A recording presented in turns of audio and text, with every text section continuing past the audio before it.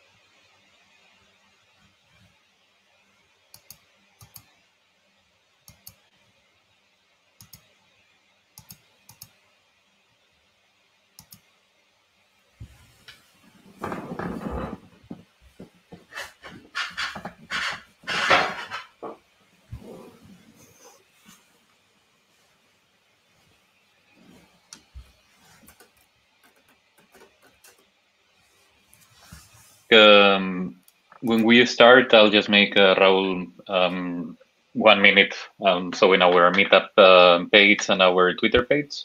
Introduce you, Nick as well. If he's coming, I'll... Yeah, Sounds you good. read the message, okay. And then I actually put you first. I'll go second with ktor, and Nick will go last with Flow. Sounds good. Perfect. Yeah, I have about 30 minutes or so of content plus QA, so that should probably work in the schedule. If I don't know if it's very strict. Otherwise, I think it's pretty flexible. So it's something online, right? So people, this is an experiment, as I mentioned. I'm not sure how that would work. So people might check it later, right? Because we will repost it on another channel, so they can like forward or go backward to any other part and skip it or rewatch it. So I would say yes, feel absolutely flexible about it. Sounds good. Perfect. And also I'll be watching the YouTube chat in case there's any questions popping up. So I'll be answering them. In it anyway. If I see anything, I can let you know. But if you're checking that as well, that's perfect. I'm actually gonna have my iPad on one side and I'm gonna be coding with my computer, so I can check if anybody's asking any questions. Sounds good. Perfect.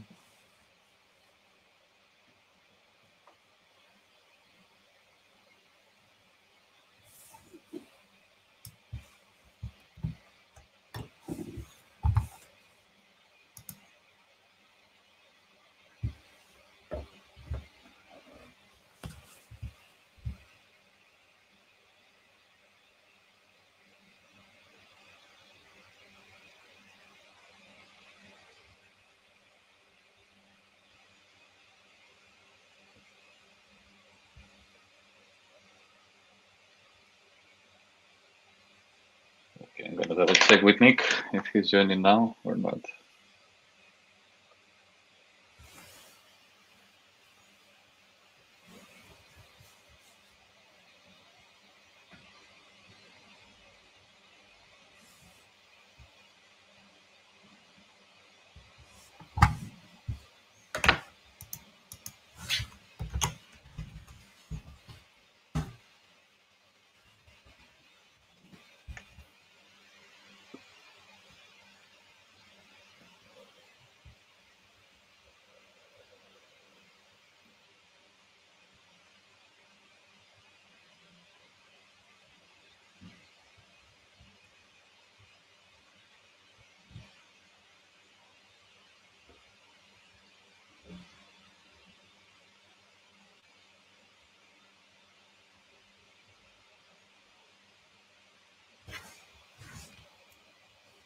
Here. Hey, Nick. Hey, man. How's it going? Good. Can you hear me? Yeah, I can hear you very well. Can you hear me? Yeah, man. Yeah. Right. So I think you haven't met before, Nick and Raul, two speakers of today. Cool, man. How's it going, man? Good, dude. Yeah, you got a green screen or something, dude? That looks cool.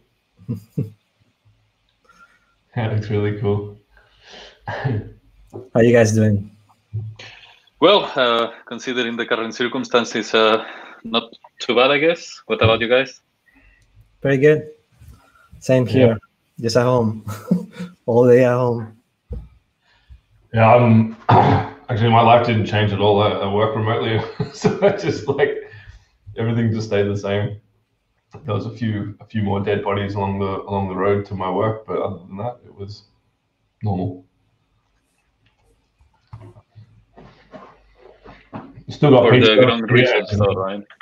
Still got pizza, beer, and Kotlin Meetup. So, yeah, what else do you need, man? Yeah. Pizza is gonna be, I think, probably the first meetup we have without pizza in a few years. Not for me, man.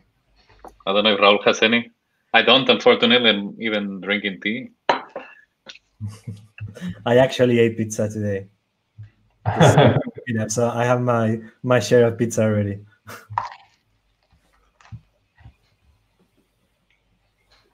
Is it just us three talking, or is there somebody else? That's somebody that is seeing the YouTube live, right? Yeah, we have 20 people now. All right, so people are watching us right now, are they? Yeah. Oh, they're watching you as you're eating your pizza and barking. Yeah. Oh, well. We can probably start since everything is going to be recorded. If anybody wants to watch the sessions afterwards, they can do that. So for everybody there and everybody that watches the stream later, thanks for coming. This is an experiment from our side. Due to the current circumstances, we decided to have an online meetup, and let's see how this works and how you feel about it. And today I was lucky enough to convince two great speakers. You know one of them already, and the other one I think it's new in this community. Raul Raja from 47 Degrees and Nick Skelton, freelance Android developer and GD.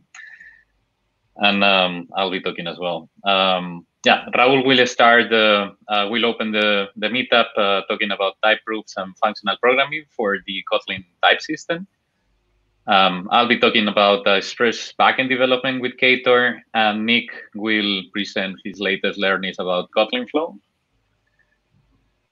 So if you people have any question, just feel free to write it on the YouTube channel, and we are able to see them, and we'll be happy to jump into any question you have, and any other comment, just feel free to post it about there. So without further delay, Raul, the stage is all yours. Thank you.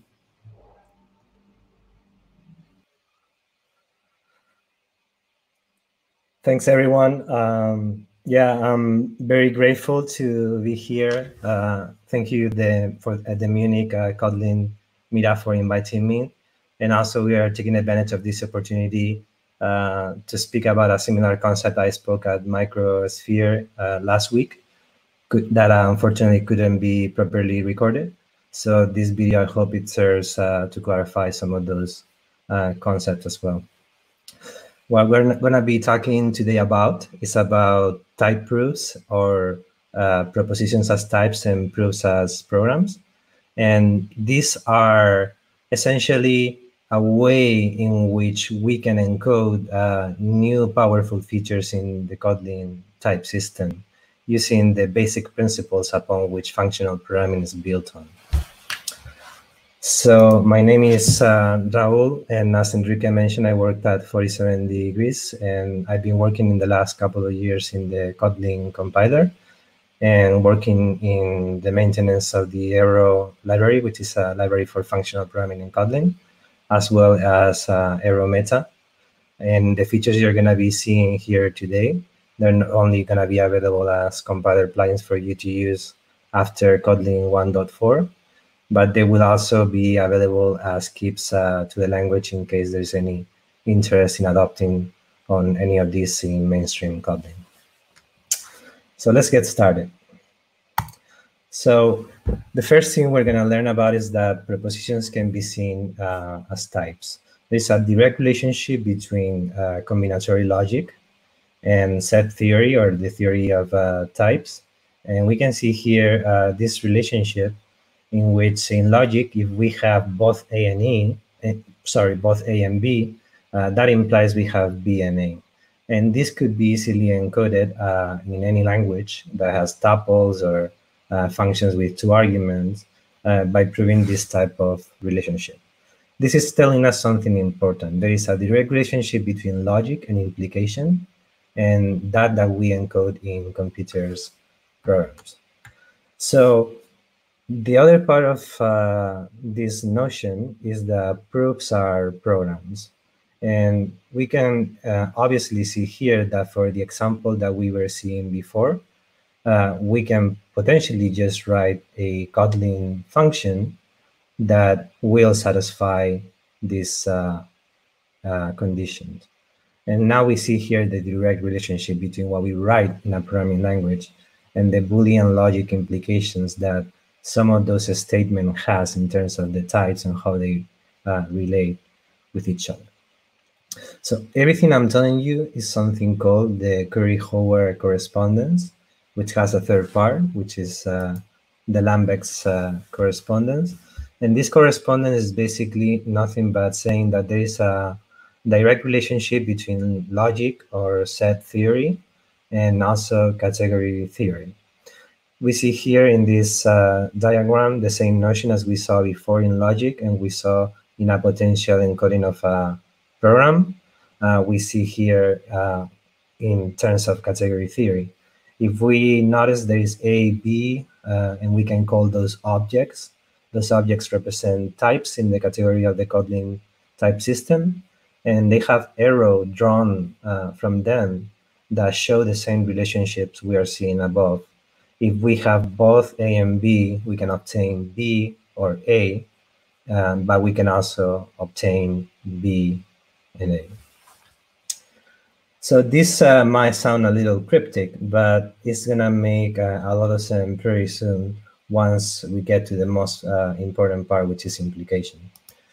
So there is some of these rules that we are seeing, they manifest themselves in many parts of the language. For example, the one we said that A and B, we can see that encoded in a language like Kotlin as a data class for a tuple or a pair. We can see the one for the introduction that if we have A and B, therefore we have A and B as an implication, that is our constructor. And then by elimination, each one of the fields that will access these values in the type system. So we yet see more the relationships between what people are using in logic and people are using in other parts of type and set theory in what we actually encode in our languages such as Kotlin. But the most important one of them all is that in Kotlin, subtyping can be seen as an implication. If you notice in the diagram above, you can see what we will look like a standard subtype Kotlin hierarchy, or that of any other language like Java or perhaps Scala that supports subtyping. So we have on the top a number, and then we have other subtypes of that number. But here comes the challenge. Some of these types cannot be extended because they are final. They are sealed, like in this case, int.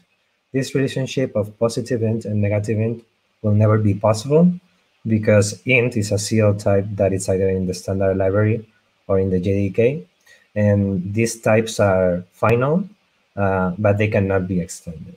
So while subtyping is the same as implication in logic in terms of Kotlin, we know by the Curry-Howard correspondence that this rule of implication is not that of per se that it has to be through a subtype relationship, but also that a function can bridge that gap.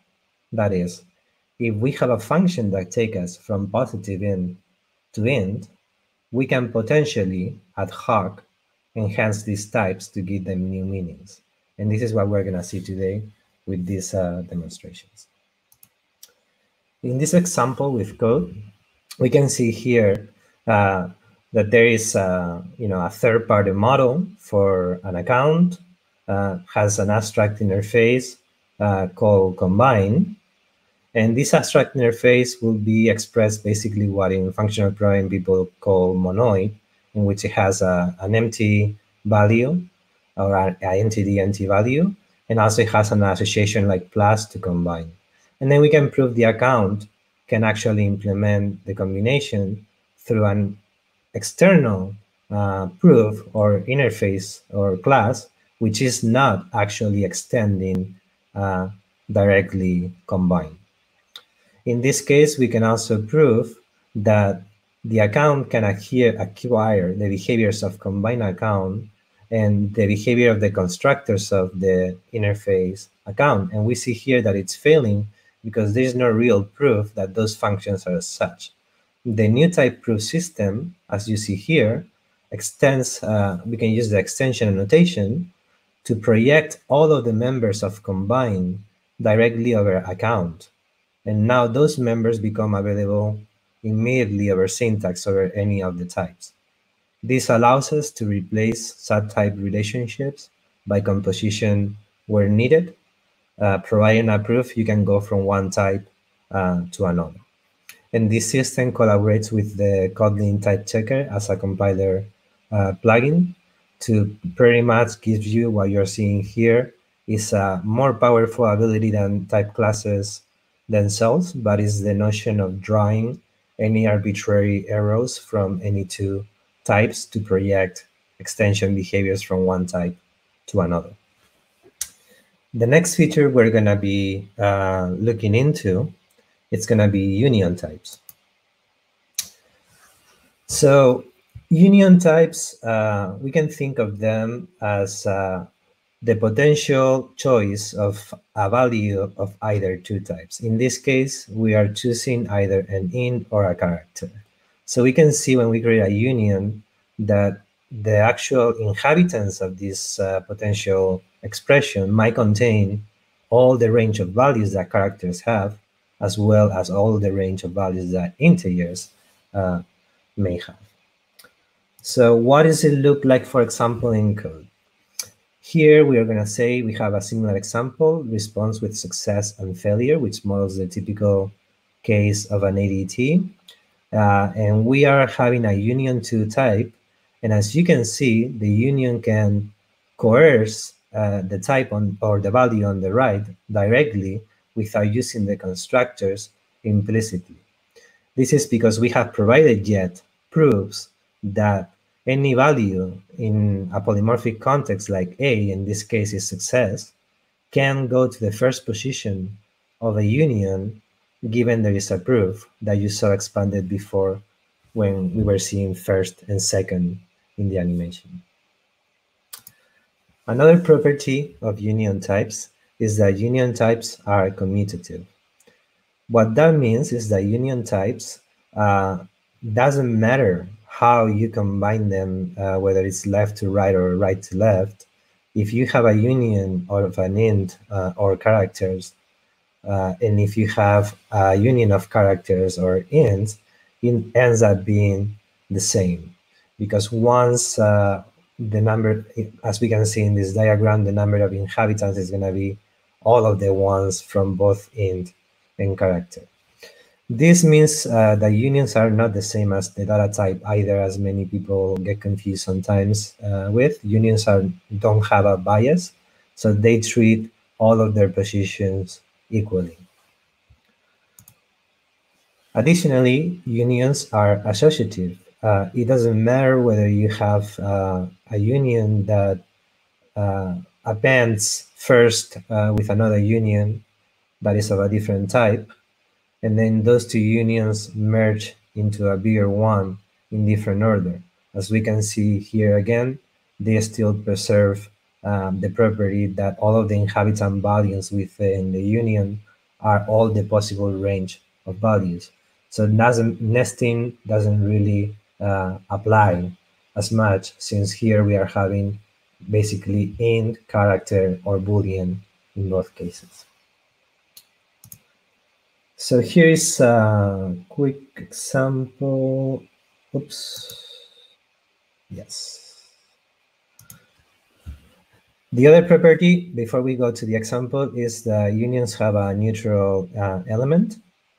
So this in Kotlin will mean that unions will, in a way, if you have an int or nothing, that implies you just have int. And that is also true when you combine unions of different types. For example, in this case, we're going to see in the demo, we have here 2 cases of success for the union, and we see that union 2 of 2 successes is the same as just success. We can replace the value for success. We see here part of the ID integration in which the union is collapsed.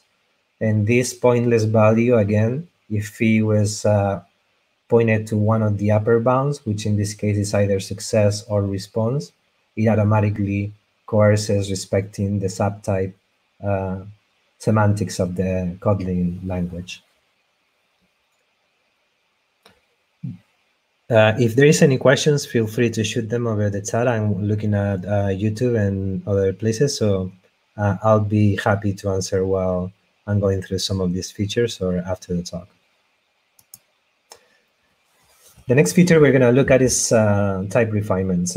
Something we built for type refinements is the ability to further constrain a type, not just by its base primitive type, but Boolean conditions that will allow you to get a more precise type when you're attempting to do domain modeling, such as representing positive ints and types that usually languages don't cover. There is, in this case here, in this animation, we see where we're constraining the int type, and we are constraining it by 2 predicates. The first one, it says that int has to be greater or equal to 0, and the second that it has to be even. So at that point, we are selecting a really precise type. There is a question I'm going to answer before I move forward. Marvin is asking on YouTube, can we use these great features already? On when are they planned for release? So these features are currently available as a snapshot form in Aero Meta, but they will be available for release once the Kotlin 1.4 backend becomes stable and IR becomes the default backend system for the Kotlin compiler. So these features rely on Kotlin IR as well as Jetpack Compose does and many other frameworks. So we're waiting for that to become stable to do the first stable release following the Kotlin compiler lifecycle. Then you will be able to use them as a stable. For the moment, you can use them if you want in a snapshot by depending on Kotlin 1.3.7.2, which is the latest supported version of Meta because of this issue with IR that I mentioned. There's another question for Mario. Is it correct that a union type can replace option either? If so, how would you unwrap the value? The typical when value sum, nothing, none, something. Okay. So the question is, does union types replace option or either? They do not. I mean, nullable types replace option because option is a nonsense construct in Kotlin, given Kotlin has nullable type native support with a faster runtime, but not union types.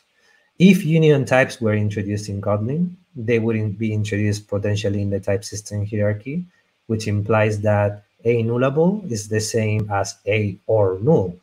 So union sits on top of that hierarchy, but at the moment, this technology we developed for Aero Meta doesn't require that happens. We use inline classes instead. So they don't replace either because either is a right bias data type. That means it's mean for you to use things like flat map and the kind of the kind of functions that allow you to compute monadically over structures. and either per se being biased is capable of doing so, but a union is not biased. You can make it biased if you have some extension functions, but it will be up to you to decide what the bias side is. Is it the first, the second, the third, or the 22nd argument, since there is up to union 20? There's another question: what is the relation of refined types to dependent types? It is the same thing. There is a direct relationship between refined types to dependent types in languages such as Haskell and Scala, which use the type system and path dependence to model type refinements and to accumulate basically type information in type signatures. And that's a way of refining types, for sure, that is successful and many people use in those languages. In the case of Kotlin, that doesn't make much sense because Kotlin lacks path-dependent types. So in our case, what we do is we reify expressions that we can evaluate as constants at compile time. And also we introduce a specific data flow analysis that perform logical analysis over the data flow and allows for a system of kind of liquid Haskell style at the expression level, not just at the type level. So it's a different approach, but they both serve the same purpose, and this could have been accomplished with path-dependent types if Kotlin had it. I hope that answers the questions. So now that we've seen this refined type example, let's take a quick look into what does it mean when we are refining a type. So see, if we're refining a type like this one and our expression says it has to be bigger or equal than 0, we can observe that the input here, if valid, it will be going through just fine.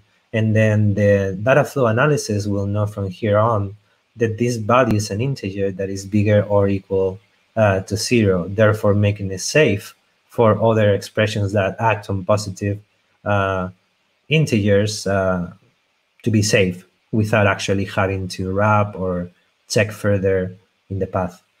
So how does it look like? Let's take a quick look. In this example, this is a different domain and model. We are modeling calls to a remote API where we have some things. We have a key, and the key has some constraints. It has to be of size 56, and it has to be alphanumeric. So we can see here that we can use the refinement annotation over an inline class, and then we can specify each one of the predicates using the standard library. And that's the biggest difference with the type level approach that it was asked before. Here we're using the standard library APIs to actually refine our types. And we are able to evaluate these expressions as long as they're pure within the compiler context in the compiler cycle. So we can capture whenever you're calling a constructor or something that is unsafe, as we will see in a little bit. Here's another example. This API, because we are using the free key, we cannot do more than a couple of requests in parallel. So here we're yet adding another predicate. And in this predicate, we are constraining that the only range of value has to be 1 or 2, which is what we can use in the free API. So we are using the enhanced type max request, which is an inline class and has potentially minimal cost. For most cases, $1. For some others, it will have to, but it still gives us a super lean runtime, which is verified and checked at compile time. And finally, here's another example showing the powerful things of this API. Here, we're not just using the standard library, but a full-blown mastodontic regular expression that we have deemed appropriate as what a URL means to us, because we didn't want to use the Java.NET URL constructor since it's side-effecting and blows up on invalid URLs. So we are instead at compile time verifying construction of these URLs of the configuration. They're always correct, and nobody is actually passing in the wrong way. So when a refined type fails to run, there can be many reasons why this happened. One of the reasons might be because the value is out of range, and sometimes we just may not be able to check that the value is out of range at compile time, because instead of being a constant value, it might be referring to a dynamic value that comes from a database, an endpoints, or who knows, right? So in this case, refine types give you also a runtime API, and this runtime API ensures that whenever you take a runtime value, you always get back a nullable type. So you get null if invalid, or the value if valid, and you also have access to all the predicates in the map to perform manual validation yourself and store any of the predicates or show them however you want. There seems to be another question. Are there any limitations to what kind of refinements can be done? From what I understand, you basically need to validate, analyze the restrictions at compile time. Now, there is two approaches. It's a hybrid approach. There is the compile time constant evaluator approach, which is the one that works over constants. And there is another one, which is a parallel process for data flow analysis over the Kotlin code, which is able to logically determine the data flow that you carry based on expression refinements that may come from remote values or from rules such as, is it okay to access the head of a list? Well, yes, if you check for it's empty. So this kind of information we carry through and we can apply into our refinements. So we can, whenever you've checked for a refined expression, then we can essentially do what Kotlin does with nullable types and with Booleans. We can smart cast the value. So that value is known from their own to have such properties of the refinement. So here's an example where we have all of these different refinements we were using earlier, and we see the razor key, it's bigger than it should have been. And the razor key now, if we fix it, then it compiles fine. We see another problem with the max request. We are exceeding the limit, so we can change it to 2. And same here, one of the analysis URL was malformed. Then we should probably fix that, and then it all compile just fine. So this essentially proves that you can constrain the construction of objects based on type refinements that help you model types in a much more advanced and better way than using int, a string to model IDs and things that are probably in a much constrained range than the types that most of us use from the standard library. There is another question. Can constructor of these inline classes be made private so validation always happen?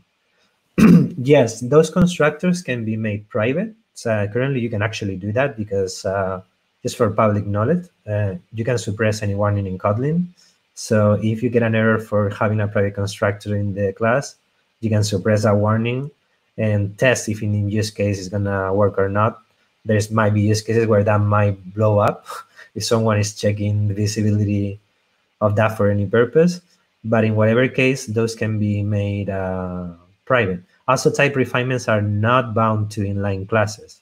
This means you can refine regular classes as well. So for those cases where perhaps an inline class is not really a good choice, for example, if you're using generics, it's not going to give you much of an abstraction because it's going to be boxing most of the time anyway. So in those cases, you can just use regular classes.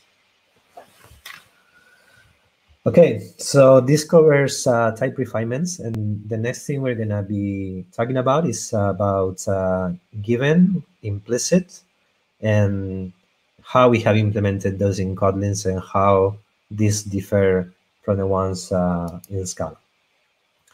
So we've implemented a version of given implicit resolution, which this implies is that you can have a function, and this function may have an arbitrary number of implicit declared arguments. In this case, the argument A is implicitly declared, and the compiler, instead of asking the user to provide it, will try to find a coherent value in the global scope that satisfies the function. This means that you can essentially call the function just providing the argument b, and the compiler can automatically find a for you and will allow you to write more succinct DSLs and less boilerplate. So as always, when we provide a mechanism for the compiler to figure out something, we also provide a way for users to manually overwrite it if they wish to. And in this case, for any of these given implicits that the compiler finds, you can always, as a user, pass an explicit argument, in which case the compiler will accept your explicit argument and not perform any resolution finding the coherent value in the environment. What this implies as a feature is that this is effectively dependency injection. And it's dependency injection that supports as provider styles, classes, values, objects, top-level functions, and so on. And not only supports all of those declarations of Kotlin as providers for the value of your coherent type, but it also does not require constructor or setter or any kind of injection at the declaration level. It works at the expression level, which means that you can implicitly summon any of these coherent values wherever you want. Additionally, if you are familiar with perhaps other languages or frameworks, you'll notice this word coherence. So what this basically means is that if someone is the owner of the type A or B or any type, we want those people to be the ones publishing the information for those types in the ecosystem, because they might be the one that are adding the extensions, and those will have prevalence over the ones that you have locally. But as a user, you can always provide an implicit internal override. This allows you in testing to change the behavior of remote libraries that provide providers, and still not being able to export it so that they don't become ambiguous when other people mix your libraries in the ecosystem. So all of these internal overrides that you provide for third-party libraries, you can use in your local modules, but you won't be able to export yourself for others to consume. For all the data types you create, then you will be able to export for others to consume, and those will be the ones chosen for the compiler when we resolve the values. And here's a couple of examples of that. We have an object, the Racer config, and this object is has the given annotation. The given annotation is basically flagging this function as a provider for the type Racer config, and it's going to give us a value that we want in our application based on two other values. And as you've noticed here, those two other values are also flagged as given with the given function, as I mentioned earlier, in any position expression, whether it's value arguments or inside method bodies. You can summon these types coherently. And here, what we are seeing is that the entire Racer config will actually become materialized automatically if we also provide given key and given max parallel request as types. And then we can also see that not only just those simple configuration files, but other more complex files, like in this case, it's a full-blown implementation service. We are here stating that this class provider is the provider for the NLP service. So anytime anyone wants the NLP service, as we're going to see in a second, they can just summon this value, and the compiler will find the Racer NLP service and inject it automatically in your program.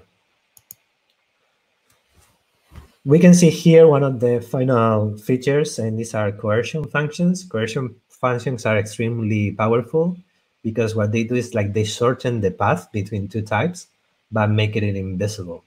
In this case, we are here hiding the entire complexity of our application and implementation and services in a simple API that users can consume. This says, if I have a list of analysis URLs, I have a direct coercion to an NLP remote error or set of entities, which is what this API returns. And we can do it by injecting the NLP service and then just fetching the entities. This results in users, as you see in the bottom, we have now the key and the max parallel requests as providers for our program. And then we have entities still called explicitly. We see that it returns a union. But we can see also that when we make entities implicit, which is one of the recommendations, then the API coerces automatically, hiding the entire complexity of the program. So these are the same as extension functions as we saw earlier, where we project members, but in this case, we also project subtypes. So to finalize, I'm going to show you a small, very quick table that shows the theory behind some of these concepts and how we were able to build this in Kotlin. So as we saw earlier, there is a direct relationship between logic, type theory, category theory, and something like the Kotlin type system or a language like Kotlin. And we can see here that these relationships allows us to find what Kotlin or these languages have associated on each case. And in this case, we see here that implication is associated to Kotlin in terms of extension, meaning a type extends another. But we also see in the Curry-Howard correspondence that this implication can be represented as a function from this type to the other type. And this is what all these proofs you're seeing with given, coercion, refinement, and all those do.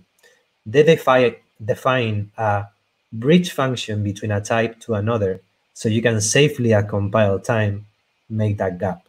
And it's able to validate and cooperate with the Kotlin type checker, so that your programs in Kotlin are 100% compatible without any changes, but you can still use these advanced features, and the code you generate is also compatible downstream without your users having to use the features.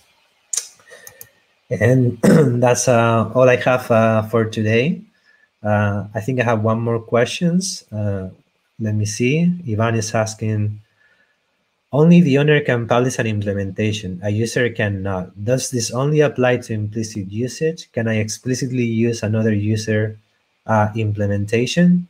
Yes, you can. So essentially, you can always overcome any limitation by declaring your own internal override that points to a different or a specific implementation. For example, in the event that someone will trick the system and will compile two binaries with colliding or ambiguous instances that will collide because, for example, two different libraries bring the syntax for a string that combine or monoid in this case provided. In that case, the user is advised that there is such collision, but that collision can be easily disambiguated by you just defining a new function that is internal and its implementation delegating to the one that you want to take precedence. Because internal overrides always take precedence over coherent global instances. I hope that answers the question, Iman. Cool. I don't know if there is any other questions. I have no questions. I had to compliment. Oh, thank you. All the animations and diagram help understanding the concepts. Okay, so yes, I want to say thank you, first of all, to everyone that made this presentation possible. This is a joint effort of the 47 Degrees Academy and the entire marketing team and all the coworkers at 47 Degrees that are helping us catalog and put together the best learning materials for functional programming and to get some of these more abstract concepts across easily. So that is all. Thank you to them and not to me. I'm just the deliverer of this message. And also I want to say that the work that you've seen on the type system, while I have been working the major of my time on it, it's also been the work of many others in the Aero Meta team. Too many to mention, but it's not just my work. So thank you so much for the compliment. Okay, well, thank you, everyone. Thank you, the Munich Kotlin user group and Microsphere for hosting me for this talk, and hope you guys enjoyed it. If you are interested in continuing the conversation, we're available in the Academy Slack and also in the First Degrees Academy Slack and also in the Kotlin Slack. Just ping me in the arrow channels or in private, and I'll be happy to clarify any of these concepts. Or if you're interested in contributing, we also are an open community and a diverse group, so we look forward to having you. Thank you. That's Raul for contributing to the community, and I hope you enjoyed it as well. And yeah, as you said, I think people can reach easily to you via Twitter or Slack or just trying to find you on the internet, right? Yes, thank you. Of course. Great, then thank you, and we'll go now with the second edition of the second talk of this session of today. Let me see if I can share my screen.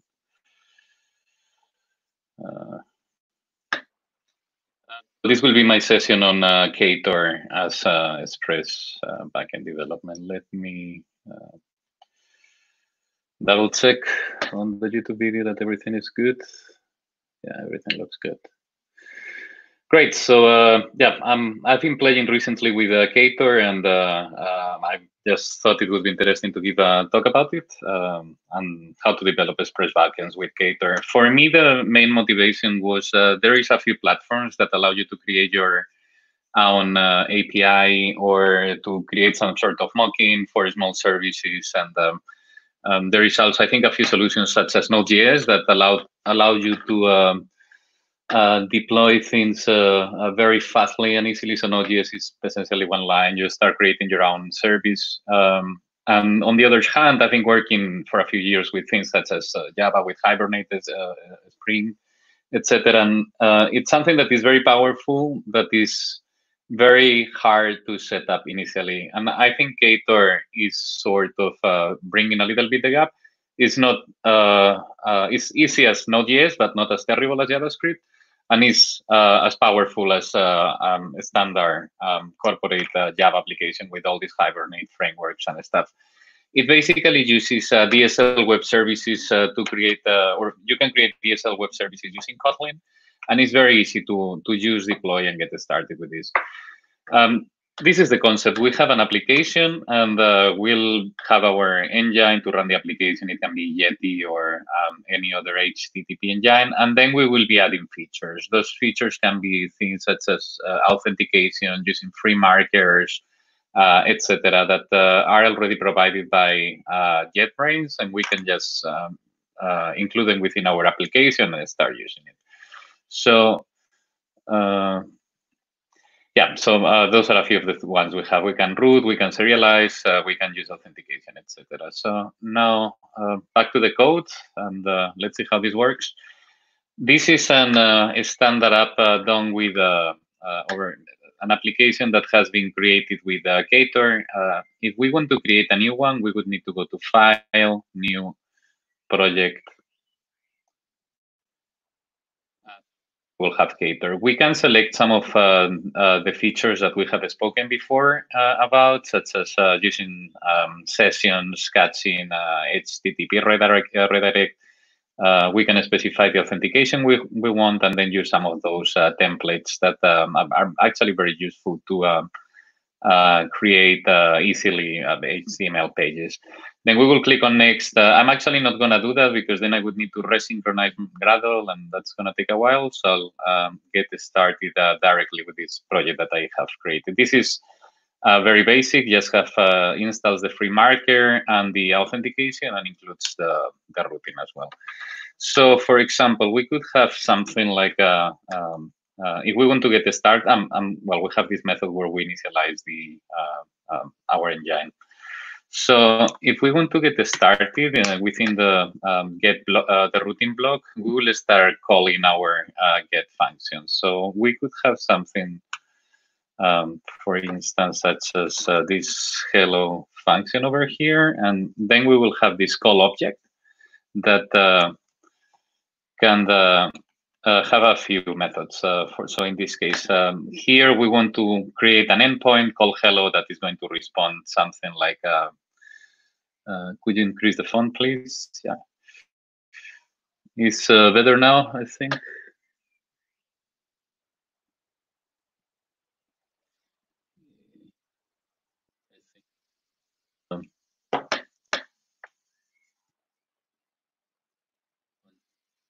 A little bit better, right?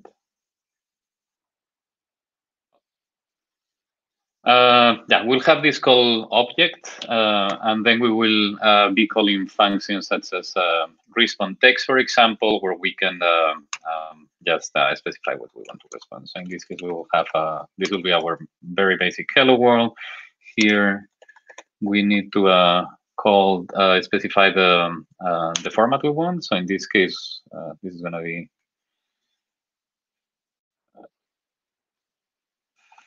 text.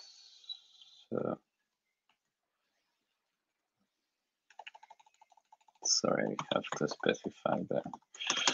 This is going to be a content type. Dot text.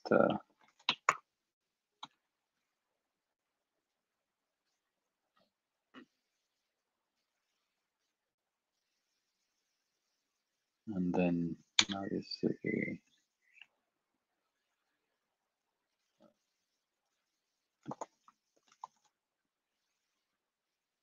I took the wrong one. Content type, this one from here. That's right. Text plain. I think I have imported previously the wrong one, and that's why it's that's the problem all the time with live coding, right? That I think it would be now would be good. So by using this, we are essentially creating a endpoint, and we will have this call object that's just respond text. It can, if we try to explore what this object can do a lot of things. So essentially can send the HTML back directly. We can also specify different types of content type here. So this could be the plain text, but we could have as well, for example, content type application JSON, and that would format automatically the content when it's being delivered back. So if we execute this, and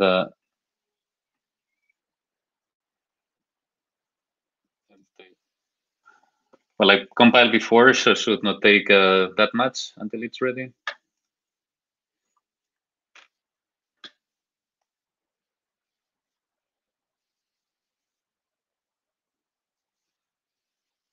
Is listening already on this URL from here. So if I came to, for example, Postman, and type this here, and then the hello endpoint, this will be the hello world text that we have specified before. So everything good so far. A few of the other things we can do. I've spoke before about these DSLs that we can use. So we can do something very interesting, and it's also using DSLs to generate HTML. So in this case, let's gonna have this endpoint. We'll just have a different URL, and we are gonna call this respond HTML function instead of the respond text. And within this block, we will be able to use create HTML directly with a DSL. So for example, we'll have something like a body within the body, and each one.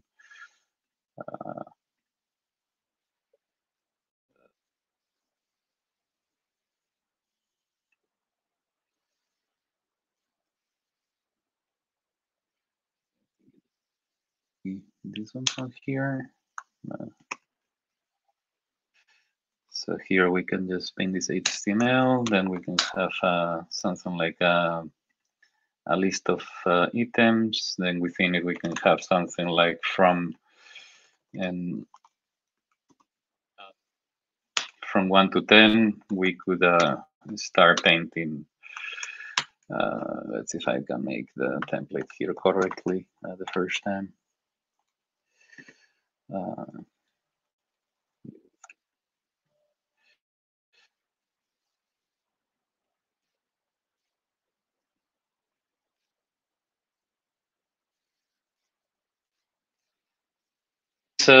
by using this DSL from here, we'll be creating this programmatically. I think this is very convenient because we can, well, obviously generate much easier any sort of HTML content, and we already have access to all the HTML tags that we might need.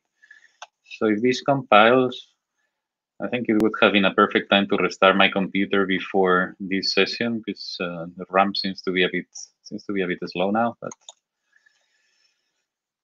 I hope we'll survive. Great. So if we call this HTML DSL right now, we see that we're painting this this content that we have been referring here. There is also something very interesting, and is we can use free markers from HTML. I think there was a question. Does this HTML DSL have a function for generating generic elements like for web components? I don't think this particular DSL, this one I think is just the basic tags from the basic HTML tags. So I would not say anything like directly web components. I'm not sure if there is any library around that can do the same or that does that.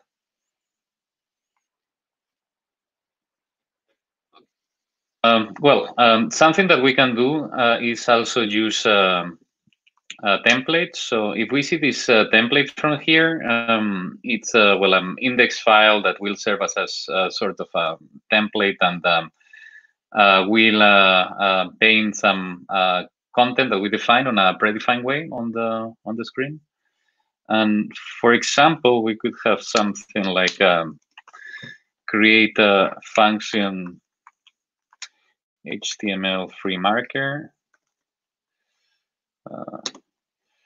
Great. And what we're going to need is to create also this index data element, a data class that is going to be displayed. So we could do something like a list of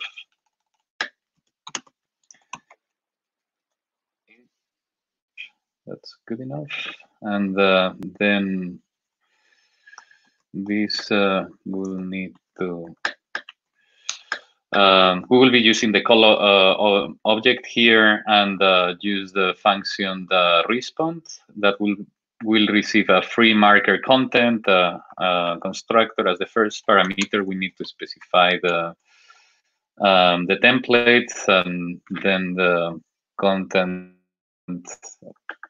Okay.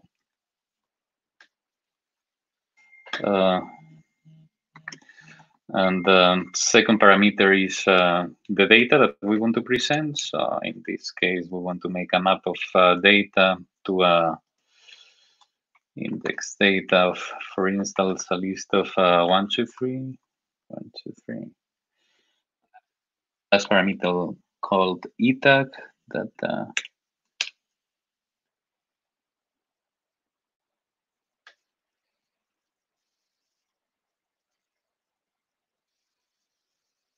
to put the right order of parentheses. Great.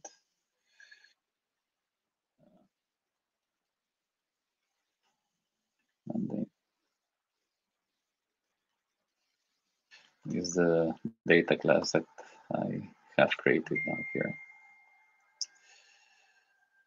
Okay, so what do I miss? One more parenthesis. Okay, so essentially this will take the data that I'm passing and send it to this index file from here, and we'll just present it on as specified by this template. So for example, if I recompile the app,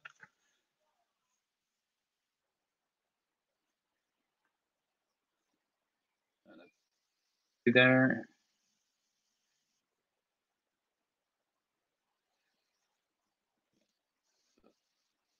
This HTML frame up. Recompile, didn't have the slash over there.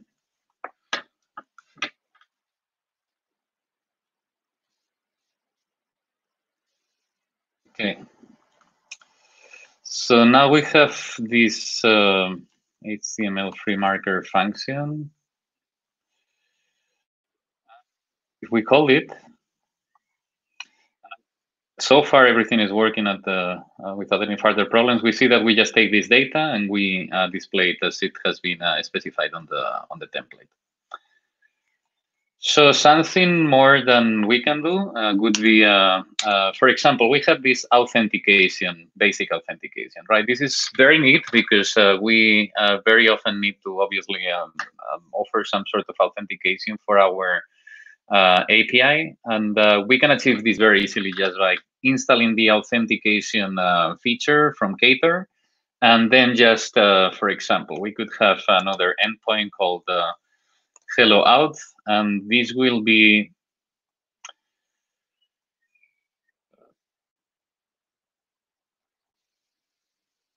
restarting. Okay. We will have this within an authenticate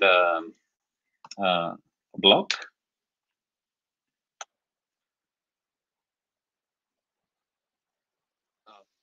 It's super slow now. When we have this, we'll need to specify an authentication in order to access this endpoint. Otherwise, it will not be accessible for us. So if we recompile,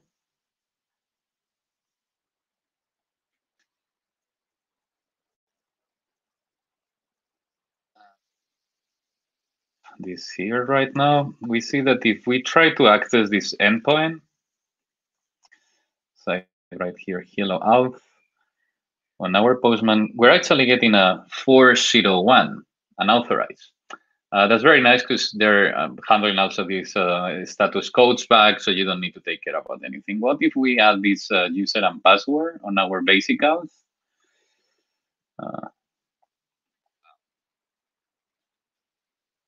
I'm adding the basic out for this particular call. And now if I click on send, now we see that it has been automatically authenticated. So this is something that if we're using other frameworks, it's I know that in the case of Java hibernates, and it's a bit harder to get something that easily. And here it's I think it's very easy to set up and allows us a lot of work that can probably be better spent in other parts. So now, one thing that we obviously need to do all the time is deal with databases and access them and write.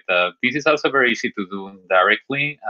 So I'm gonna copy this function from here that I had before, and here essentially I'm using the expose framework from JetBrains in order to connect to my local machine and be able to make queries and access and paint content from the database, right? I think that's something that it's always, we need to have it rather soon on any app that starts growing. So we could have, for example, something like an endpoint called get users that we'll come back to this later, that is essentially going to return us users from a database. I have this local database here. And that's okay, my test database, where I have these 3 users that I have just created. There is an ID, name, email, whatever we need. And we would like to read them and return them back to our through an exposed API. So in order, what we're going to have first is create the object users. We'll do something like a user, an object here. We need to specify the table where the user is located. And then we'll have to define the names, the fields. So we'll have the ID. It's going to be an integer. Name and email. This will be a varchar. This will be another varchar.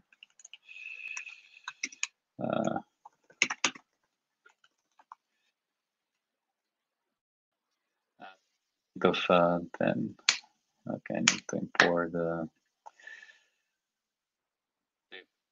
think yeah, everything should be good. And let's gonna create, for example, a function called get the top user data. that is going to return me a string. For instance, we'll have this JSON string at the beginning where we're going to keep adding all the content. And then within a transaction block, we'll start querying the database to see how many users we have on the database. So see that here directly, if I'm calling the, let's see if I can import this. If I'm calling this user that I have just created, I can directly operate and perform all these queries automatically. So we can do something like get all the users, sort them by user ID. We can specify the order, ascending or descending, and for example, we can limit them to 5. Since we have said top users, we only want to get 5, even if we only have 3 of the database. Then we're gonna insert them in a response object. There's going to be an array list of users. That's right. And then for each user that is in my list of users, I'll just add it to the response user using this constructor from here. So here I need to specify the user ID. Here the name. Last but not least, the email.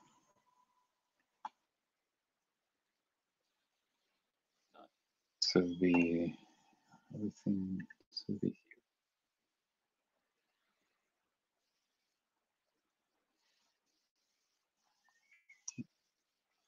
Not really. That's these users from here. It's the data class that I'm going to use for transfer the user information. So if I came here and oops, so another question. It is hard to grant your own feature. I haven't honestly tried to do that. I'm not really sure how easy it would be or not. I'm sure. Right. Sure. Feature ktor. I'm sure there should be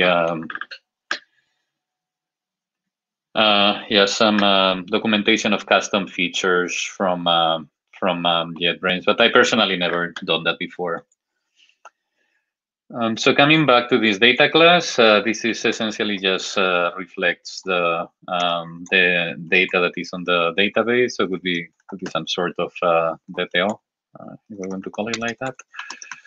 And then we'll have the everything here. So okay, compiles, good so far. Okay, so what we are going to have now is create directly with using the JSON class.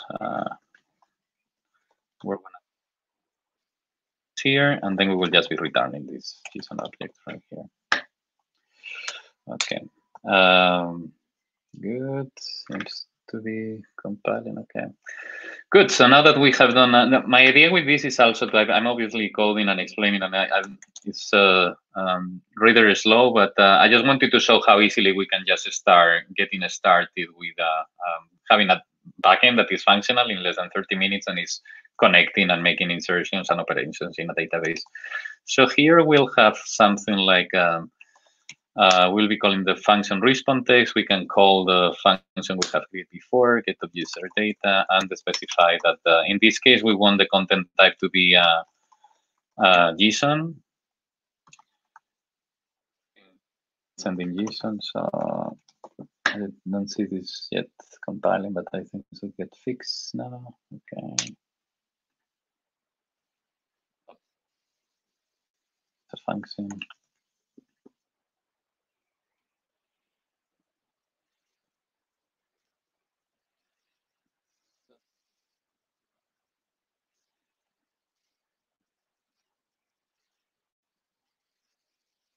Happy. So let's see if we compile this, what happens. Will unless there is any mistake, it will just paint the the content of this database.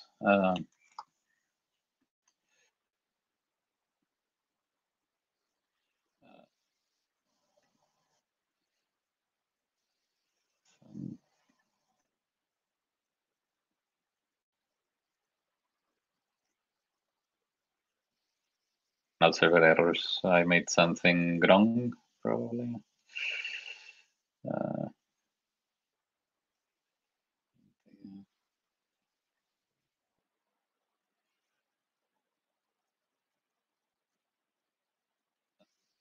Okay, I'll have to, probably will have to change here one type.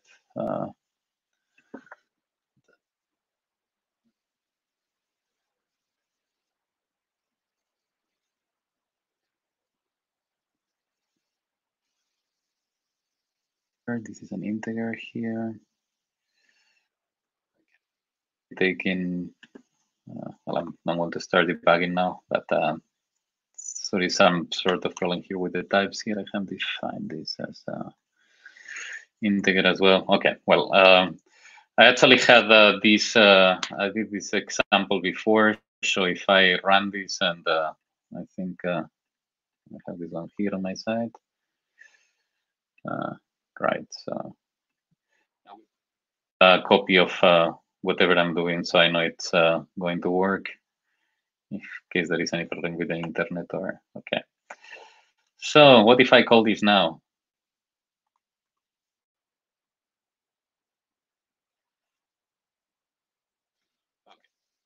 Somewhere on my live code there was a problem, but here you see that I'm essentially going to the, taking all the content from the database. So if I add a new element,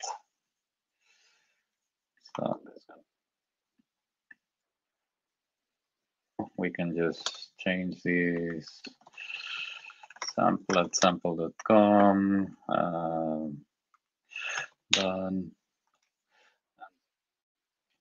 Remake the call, we see that the new item appears here. Well, so that was everything. My idea or my target was to make be able to make a backend in.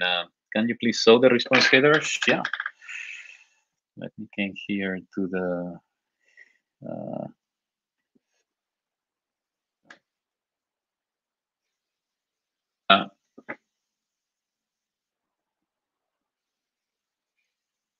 Yeah, you see that here I have, for example, written this application JSON. That's what is being delivered back. If we came back to, I think another of the was hello, for example, was using plain. So if we call the hello with no authentication here, it should return just plain text. So that's can also be controlled on the with the call on the call object. As I mentioned, my idea was to prove that it's possible to have something running and functional in less than 30 minutes. I have been actually developing backing myself for a side project, and I think ktor serves very well the purposes of side projects. And I personally like them much better than solutions with Node.js or that. Well, I'm not a particular fan of developing backend with JavaScript, but that I think serves the purpose very well of side projects. It can actually be deployed to Google Cloud, and there is Heroku. You can obviously create your own, run it locally and expose it and to the public. But here it's very easy to actually deploy it. I deployed mine in the App Engine, and it's also relatively out of the box. So well, that was everything. If you have any questions, and I know the answer, I would love to answer them. Otherwise, you can always find me on Twitter, ping me there. And I think without further delay, I'll give the word now to our next fabulous speaker, Nick. Shit together. Everything yours. Oh, I'm totally unprepared. Rightio. G'day, Kotlin Meetup. How are you all today? Let's start with some Kotlin flow. I'm also going to be bouncing in and out of Keynote and Code. It's also primarily targeted for Android guys. So there's obviously heaps of code about flow in there as well, but some of the code I'll be brushing over is very Androidy, so sorry for that. But you can also follow along here. This is the GitHub, which has all the code that I'm going to show you, which might help you follow along if I sort of go too fast or you want to dig into something and ask as we cruise along. Maybe I'll just not do the presentation mode there because then I can't see anything. But okay, cool. So flow. I've got my little notes here and you can see them. That's cool.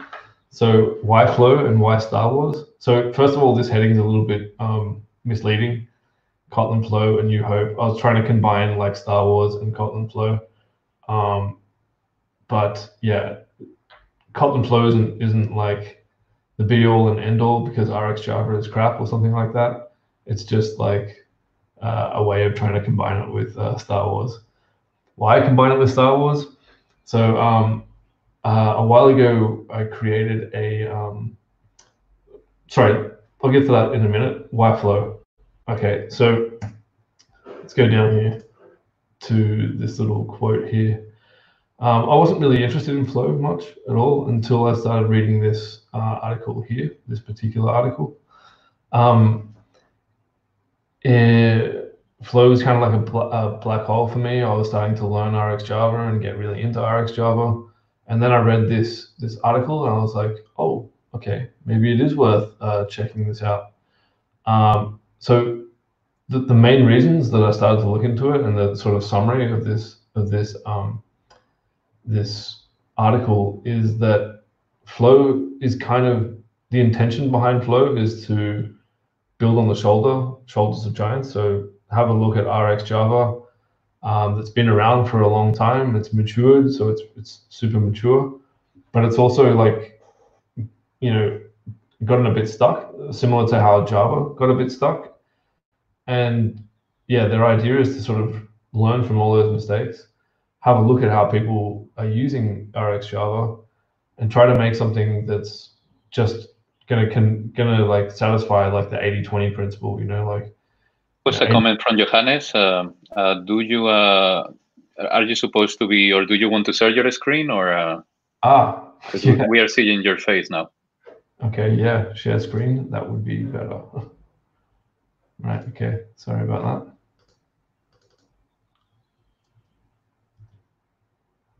that. Okay. Better.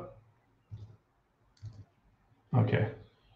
Sorry. Okay. So let's go back. Take a screenshot of this, or maybe I'll just post this in the chat so that you can download that and follow along if you feel like it. Yeah, and I won't post that one because I want you to listen to me and not read this. You can read that Medium article later on. I'll post all these links later on. Yeah, there were slides, sorry. Yeah, to me, I like at least the sort of takeaway of this article is that flow is designed to be the Kotlin to Java, right? So, Kotlin came along and sort of rocked the Android world. It really took over very quickly. And flow is they're trying to do the same thing with that, right? And it's not completely open source, so it's not run by like a community. It is open source, but it's still curated by the JetBrains guys, and they're really strict about what they want in there and what's not allowed in there. And if you try to ask for a feature, and it's all online, you can go and check it out on GitHub. They're really like, why do you want this? Why? Show me. Why? And it's really cool. It sort of pushes people to really think hard about what they're doing, and that convinced me enough to sort of look into it. So how? So I started to play around with Flow by taking an old take-home assignment that I designed a few years ago. It was based around Star Wars. It looked like this, very simple. So just like a list of characters, and then a detailed screen on the other side, right? Really a fairly straightforward app, but real world nonetheless. The idea was to give people something that was like a pretty good reflection of our app without actually giving them the source code, right? And then creating issues or feature requests or whatever on top of that, and making it something that's actually a little bit of fun. And yeah, this is what it was. So it looked like this when you got it. You could build it and run it. And it ran against the Star Wars API, which is a free online API, which is pretty easy and nice to sort of use. It's not super complicated, not super detailed, just fairly simple and nice, you know. This is what it looks like. So you can also go and check that out. It's pretty straightforward. Nothing too crazy in there. So the first task that gave people was to extend what was already there, right? And like this is kind of like a you know, I've written there how well can you copy and paste, and it's kind of like half joking.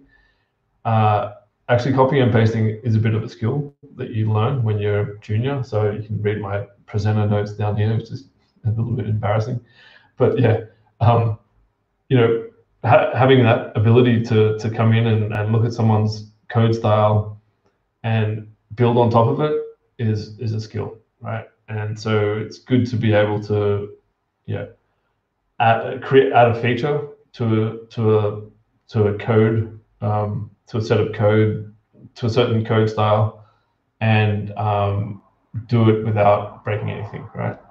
So in this case, we just want them to add BMI, body mass index, which is just more or less weight divided by height, and push that onto the screen, right?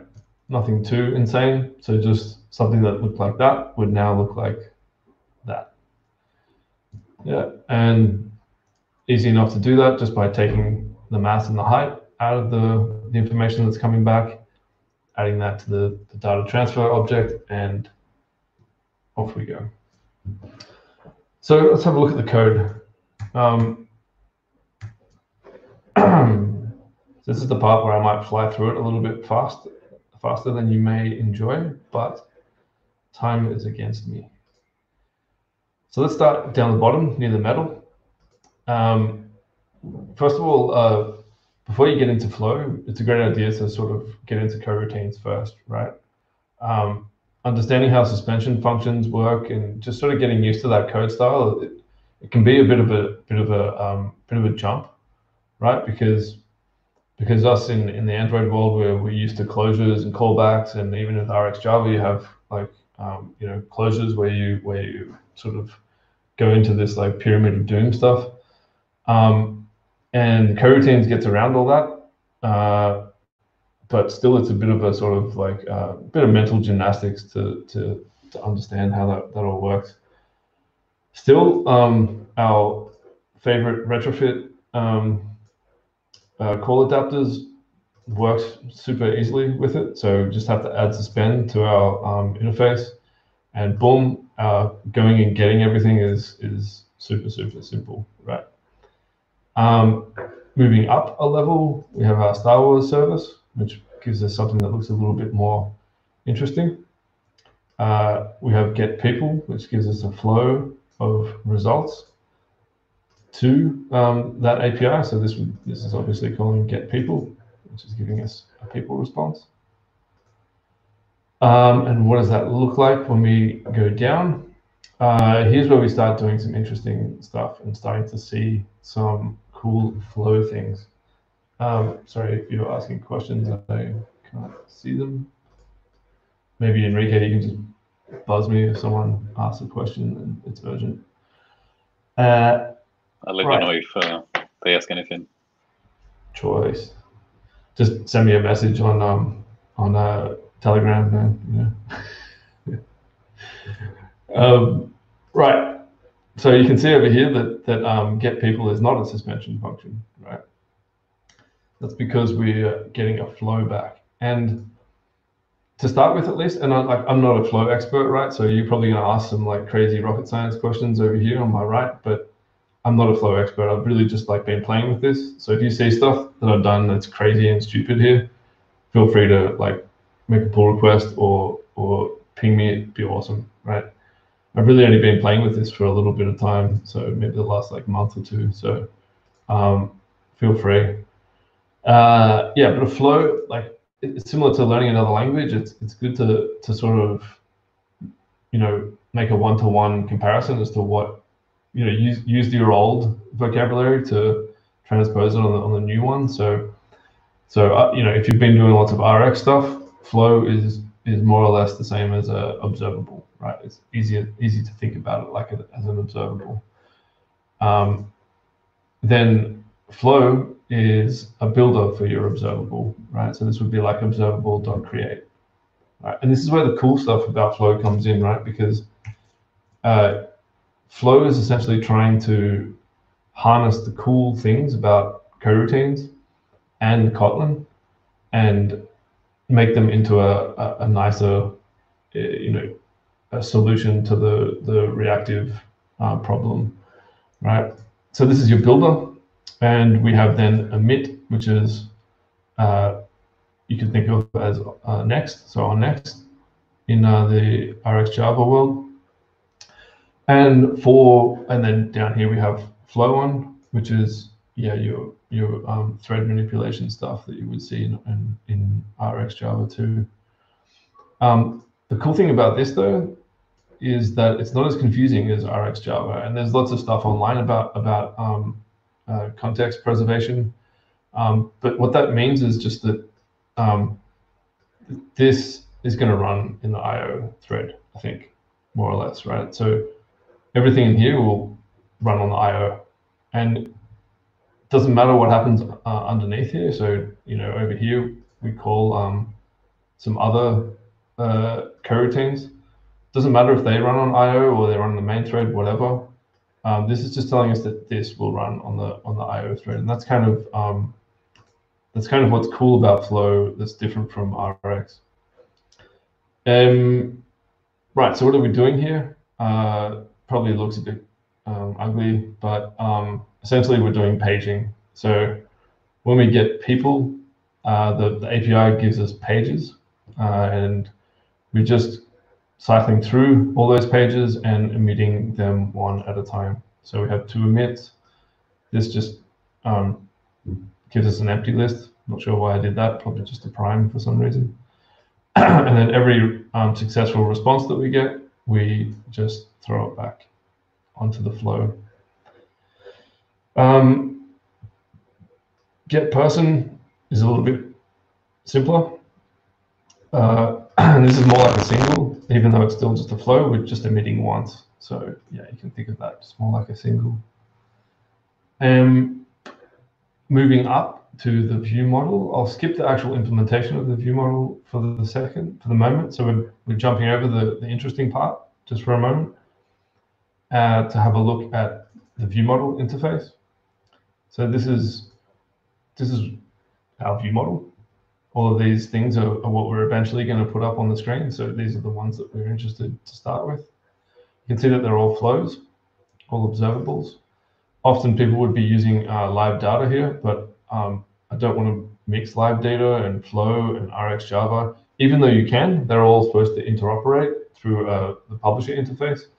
But I'm trying to put less libraries into my code, not more. So yeah, and then up in the fragments, we keep them nice and thin. So there's not really much happening up here, just some bindings. Right, so we're just binding our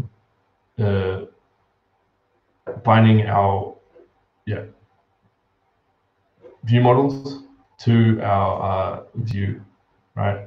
There's a little bit of fancy plumbing going on, but this is essentially just plumbing, right?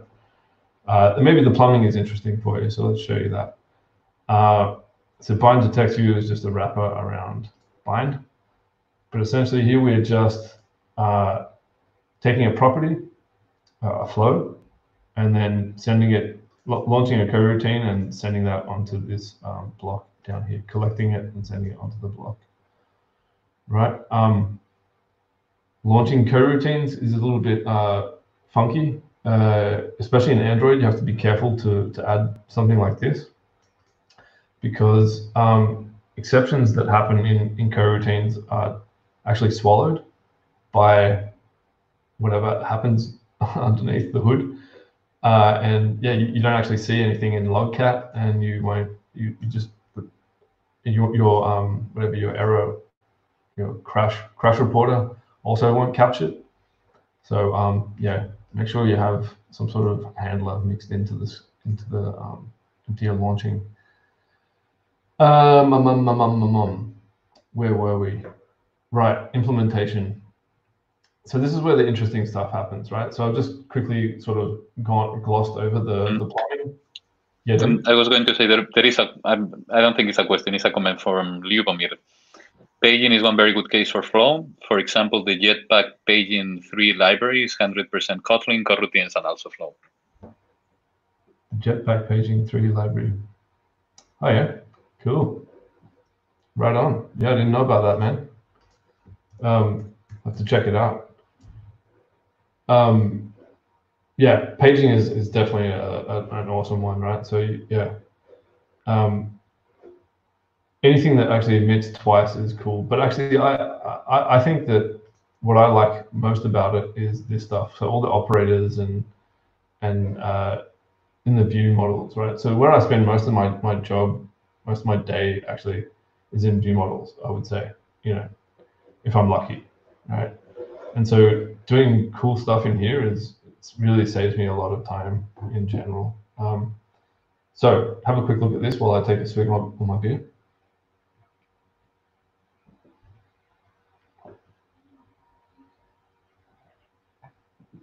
Ah, good Lord. Munich makes good beer. Okay, so you can see what we're doing here. We're just asking for a person. When that person comes back, we are, yeah, flowing that person into this this property, which is private, and then transforming that person into, or mapping that person into different into its different properties, and then sending that up to the fragment for binding, right? Nothing too crazy, but there's a couple of like talking points that usually I would take. So this all used to be in RxJava, like I said, and there's a couple of talking points around this, and I guess it's kind of weird. It feels weird doing this in my like office. I can't actually see and talk to anybody, but I would normally be asking you what if anything you see wrong here. And I mean, there's lots of things wrong here, but you know, feel free to just throw them into the comments or something, and I'll just fuck it. I'm just gonna show it to you. It's easier. So I've got this running here. Oh no, I don't. Let's run it first. I'm going to run it and show you some things that are wrong, right? So first of all, obviously we're just swallowing all the errors, right? Which is a bit boring and crap. But second of all, each one of these flows are cold, right? So each one of these gets started as a coroutine, right? So when we're doing our binding up in the fragment up here, we're actually launching a coroutine, right, and then collecting, which means that each one of these is a coroutine, and each one of these creates one of these, and each one of these goes away and calls our service, right? And so you can see, even though okay, I've created a fake Star Wars API over here, just because the Star Wars API went down like 2 days ago.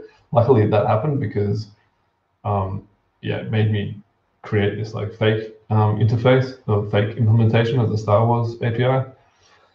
So I'm not actually using the real one right now. This is just a fake, which is a little more useful actually. But anyway, when I click on Luke Skywalker here, which I'll bring it down so you can see me do it. I've got like a little logging thing here that's going to show us how many calls we make to the backend.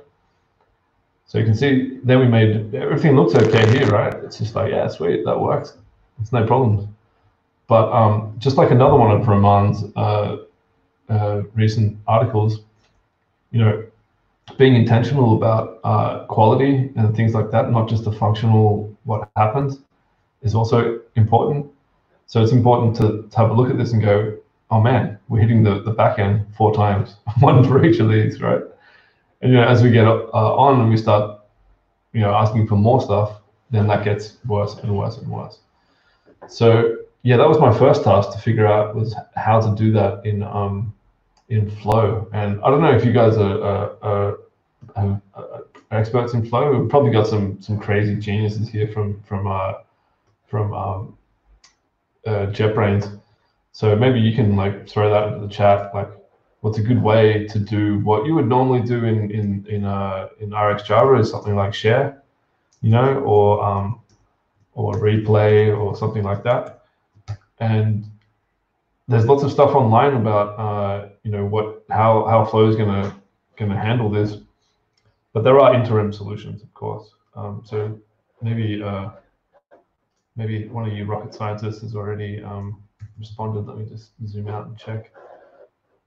No one. Oh man, no rocket scientists today. That's a shame. Okay, I'm just gonna have to give you my solution. So I came up with this broadcast in, right, new model scope, and then you have this old chestnut as flow, and you can pretty much just like put as flow onto like anything, and it just turns it into a flow, which is pretty sick. But okay, so what this does is it converts our flow into a good old channel, and a channel is something that can be shared, and that's where the limit of my knowledge ends, right? All I know is that works. How exactly it works, I can't go into too much detail, unfortunately. But it does do something like essentially stores this somewhere, stores the last value that comes from here, and then shares that to all the subscribers, all the subscribers. Can you say that in Flow? I don't know. So yeah, now when we do that, you can see we only call the backend once. Hooray!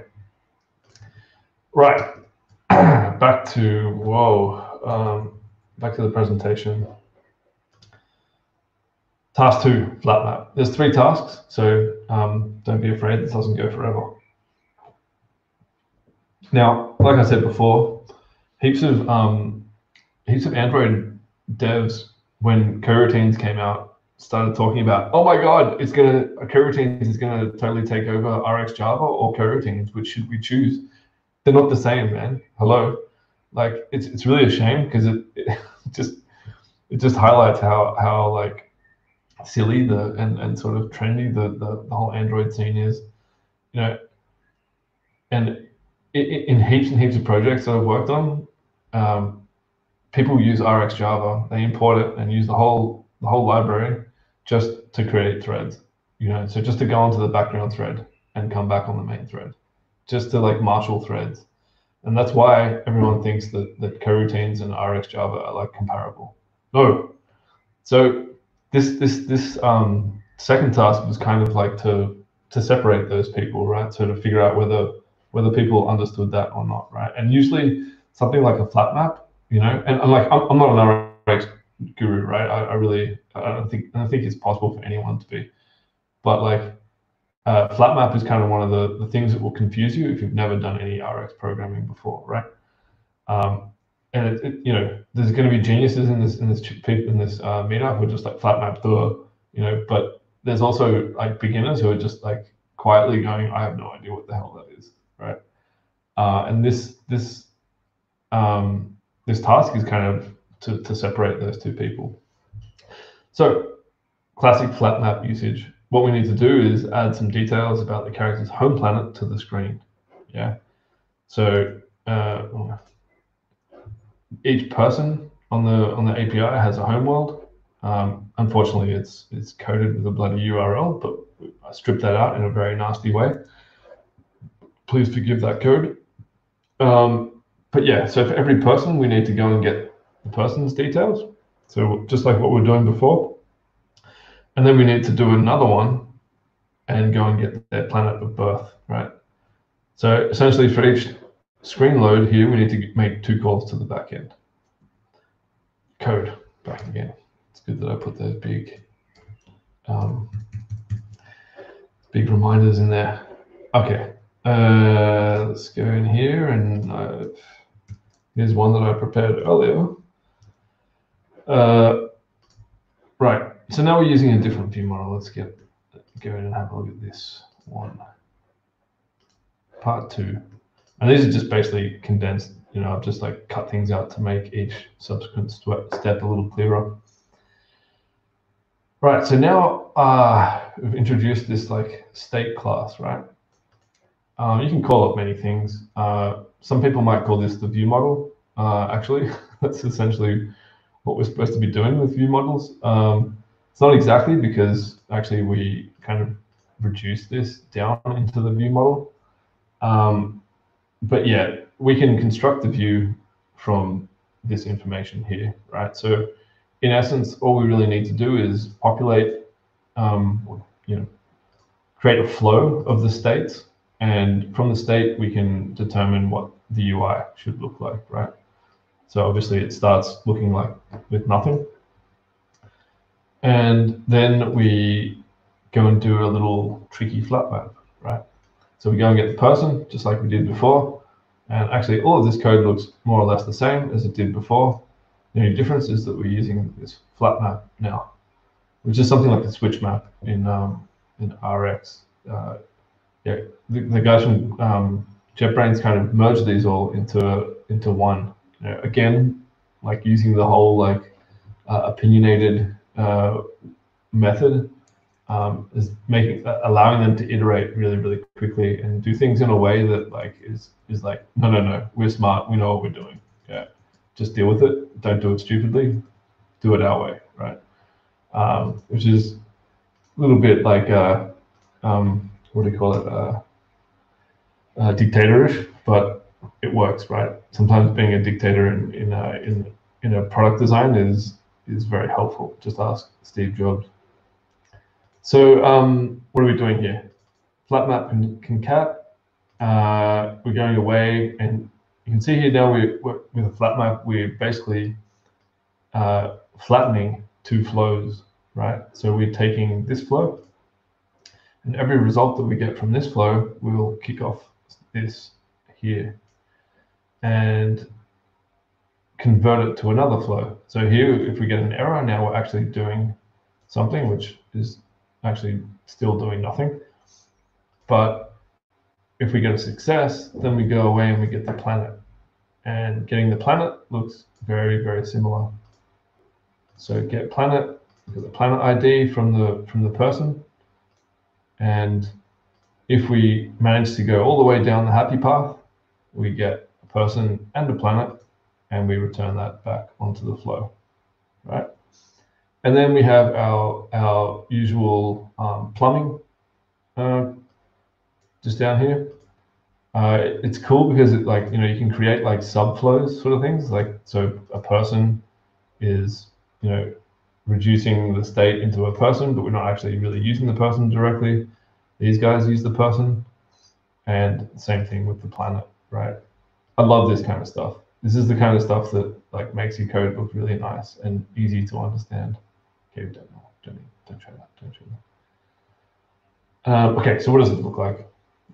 Let's have a little look. Yeah, maybe I can show you the log down here, if that's interesting. Nice loading screen. And voila. Right. So now we have both those bits of information popping up on the screen. Yeah, nothing too fancy just yet, but still there's lots of things that are missing. So I had a lot more fun in task 3. Hopefully there's a few of you who are still awake, because this is where the wizards come out. So this is stuff that like hardly anyone really got, to be honest, in the homework assignments that we did, because it's pretty full on. I mean, you have to really enjoy this stuff to sort of get into like doing this. I don't know, maybe I'm just special, but I don't know. Reactive programming is very different from normal programming, and so it's kind of a challenge to make it do really cool things. And this was one of them, right? So the third task was to add something that looks like this to the screen. So A New Hope, and this is where the title of the talk came from. A New Hope, Empire Strikes Back, Return of the Jedi, right? For you know, Luke Skywalker or Darth Vader or whatever. The idea is obviously that you have to go away. So you have to do a flat map, but we were already doing a flat map here, but now we have to go and make several calls to get this information, right? So for every film that the character has, we have to go and make 4 calls. For this guy, we have to make 4 calls. So N calls, right? Does that make sense? So yeah, detail screen now we need to go and get a person, and then get a planet, and then get all these films. And this is the cool one, right? I mean, so going from 2 to 3 is going to be quite a big jump, but bear with me, because there's lots of other stuff happening here now as well. I've put in like loading and retries, error states, and stuff like that. So it's getting a little bit crazy, but hopefully we can follow along. So I'll skip over what we did with the planets and go straight into the interesting stuff. Okay, let's go. We'll do it the normal way first.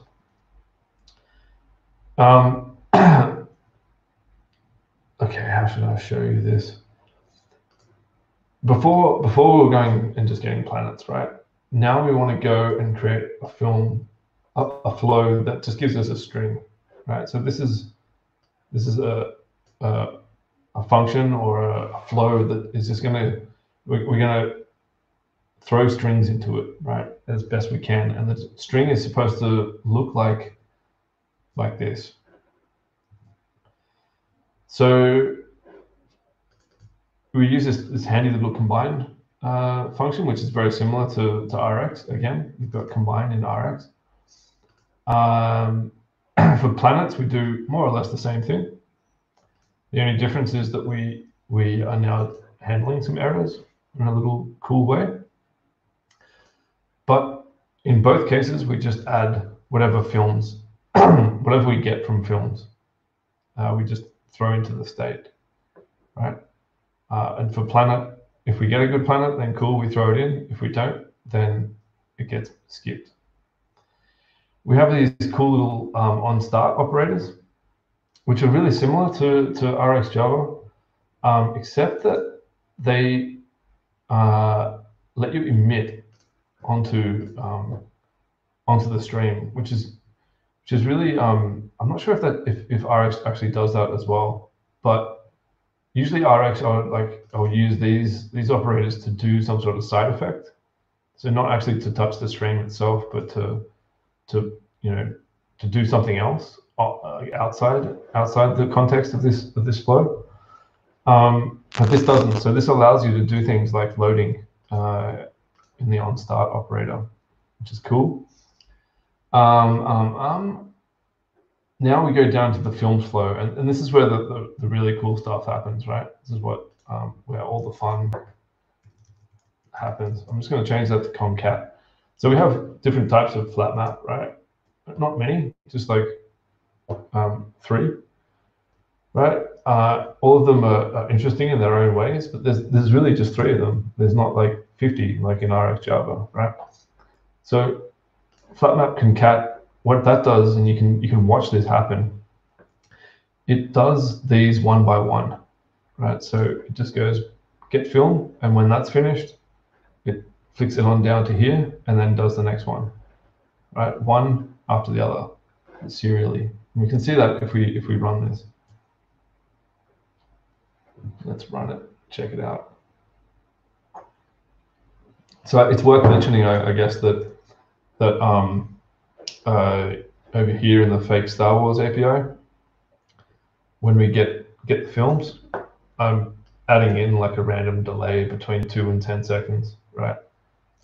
So that sort of adds a little bit of like realism, I guess, and it makes it more obvious, so you can see what's happening a little bit better. So let's have a look. Shit. I didn't swap them over. Damn. Why didn't anyone remind me, man? See, this wouldn't have happened in a real life demo, right? I could just be talking to an absolutely empty crowd. You know, there could be absolutely nobody listening right now. It's really weird. Okay, now we've got loading. See, radical. Planet comes back, and now we have films. And you can see here, boom. Hopefully we get another one. Aha, right, 2 and 10 seconds. Right, so they start coming back one at a time. And, you know, I have really great discussions with people who love reactive streams and how they work and how they all fit together and everything. With this particular task, because it's a really interesting one. You know, how do you make this better? You know, how do you optimize this? And I mean, I've already given away the answer, right? Because I changed it online while you were all watching.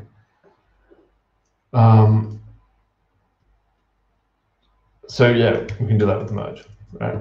So if we change it to merge, what happens is it just kicks off all of these flows all at once, right? And again, just to go through this a little bit more, we have the film IDs being converted to a flow. So this is literally just a list of ints, converting that to a flow, and that means it'll do this. Flatmap merge means it'll give each film ID, and we'll go and call the Star Wars service once for each film ID. And here we're just converting that into a string. Again, doing something not so great. We're converting it to a null. So we're just kind of ignoring any errors that come back. And actually, I'll put in some errors here on purpose so you can see that, you know, Luke Skywalker is actually in, well, that's not true. I've screwed that up, but he should be in this in this galaxy. He should be in 6 films, but one of them I'm purposely erroring on, and you can see that then it just leaves it out completely, right? Which is not ideal. But it also means that we have this loading thing, which is kind of cool, just so you know that something's happening. And then the wizard stuff, scan, reduce. All right, this is such a cool operator, and I don't know, it can do some really cool things.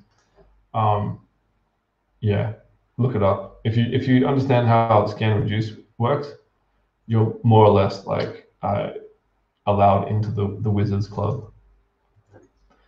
But we can do better.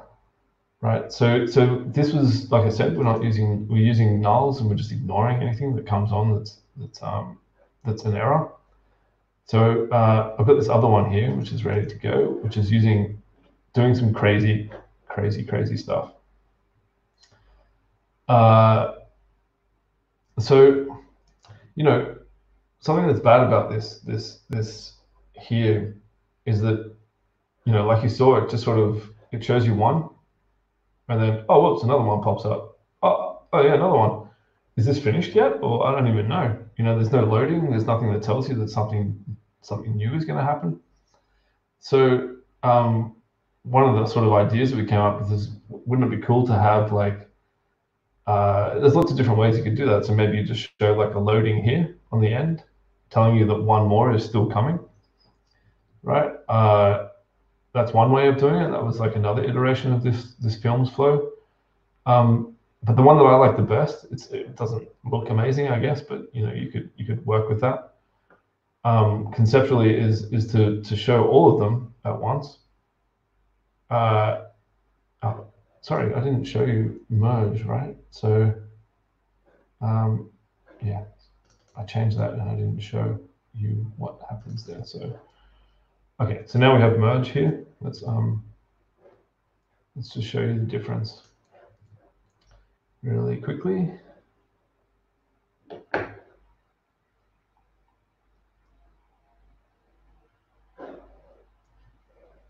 Right, old Luke Skywalker. So now we've got the planet, and now we're loading. As soon as we get one back, boom, boom, boom, boom, boom. They're all happening in parallel now, and that makes things go much faster, right? So merge, if in doubt, try merge. Does some cool things. Okay, sorry. So now let's go to the complicated one, and I'll just show you what that looks like straight away. It's just easier to explain. Because the thing is that we know at this point up here, we know that at this point here, we know how many IDs there are, right? So we should be able to do something with that straight away, and that means basically, yeah, giving something for each film ID. We should be able to like give something to the flow down here to tell it, hey, something's coming, right? So here on start, we're gonna emit a pair, and this is basically, this whole thing here is going to be giving back a pair of a film ID to status, more or less, right? So we have loading here, we have error, and then we have success. And as soon as this flow starts, we're going to give that paired to the scan operator, and it's going to throw it into a hash map, and that map is going to be reduced down here into a string, right? If you haven't gone cross-eyed yet, I'll just play it for you. It's much easier to understand if you see it. To see what I'm trying to achieve here, right?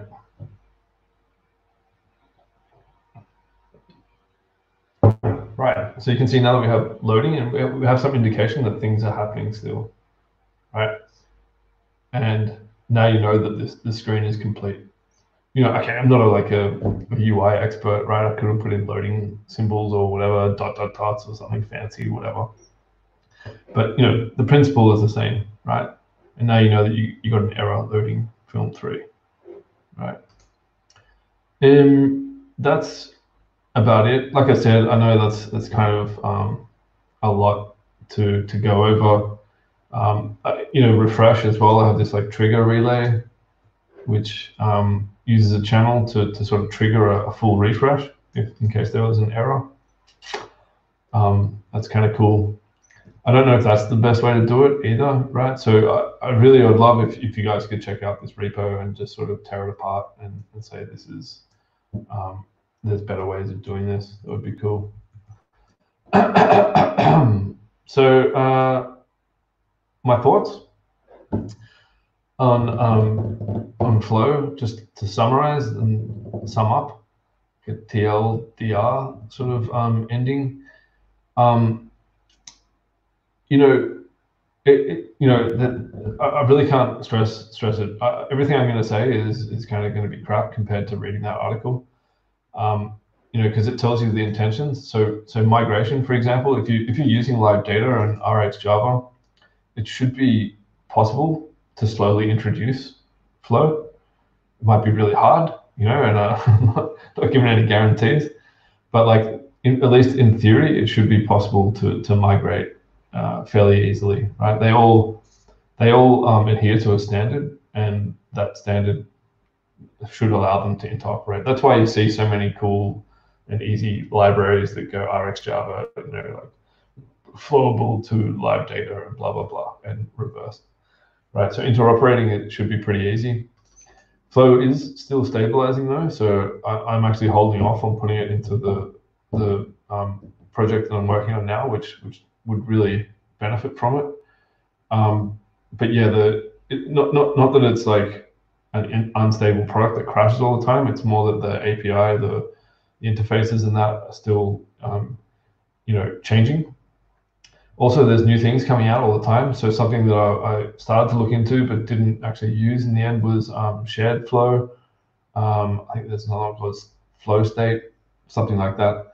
Something that's very similar to mutable live data and live data, that sort of idea.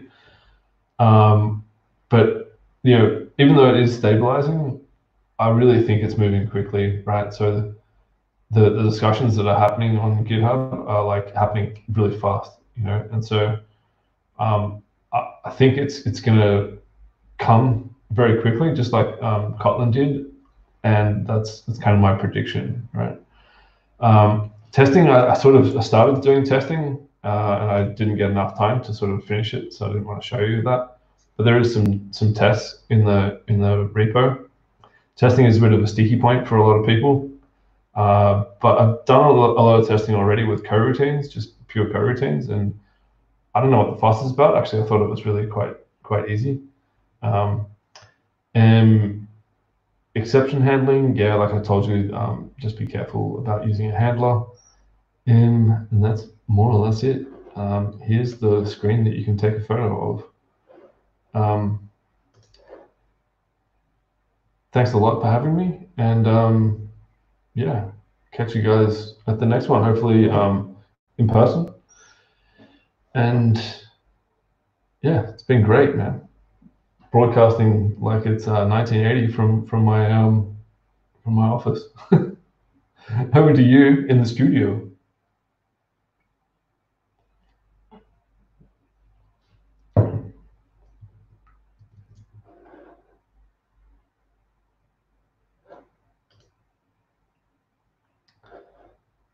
I think you're muted, Enrique.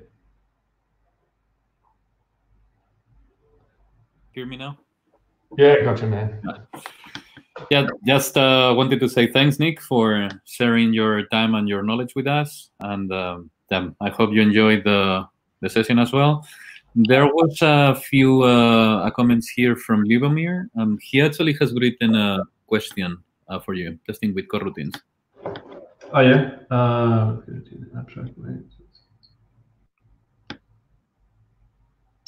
Yeah. There's lots of stuff around schedulers. Yeah. For coroutines, essentially very similar to RxJava. Actually, what I do is I just inject. There's heaps of stuff online about this. Inject the dispatchers. So you have, you know, when you use a dispatcher in the in your code, like in my code, I've just used dispatchers.io.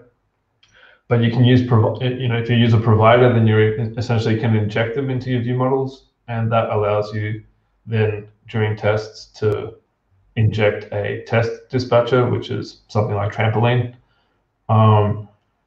Yeah, all possible, you know. Then there's multiple sort of extension functions for running like test coroutines. You have to be a bit careful, but I think it's actually in the code that I'm using now. I'm doing it the right way. I might have to check that. But yeah, there's some schedulers do funky stuff like you know, jump over delays, for example. So you know, like you saw in my code, I have a delay for 30 seconds or something. Obviously, in your tests, normally you wouldn't want that to happen. So you can use a scheduler that just ignores that and just keeps going. Cool stuff like that. But yeah, there's lots of stuff online about how to do that. That's the problem is though that, like I said, it's stabilizing, so it's hard hard to know what's current information and what's not. You really have to go to the source, go to like GitHub and have a look at the issues, or ping the guys from JetBrains.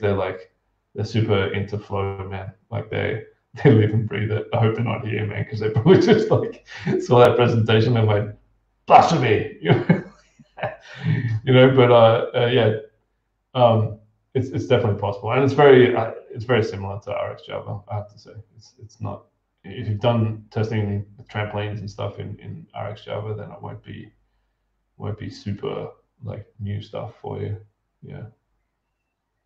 Hope that answers your question, bro.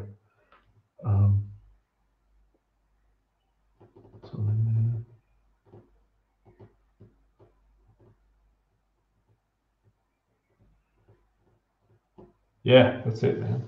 Yeah, no problems.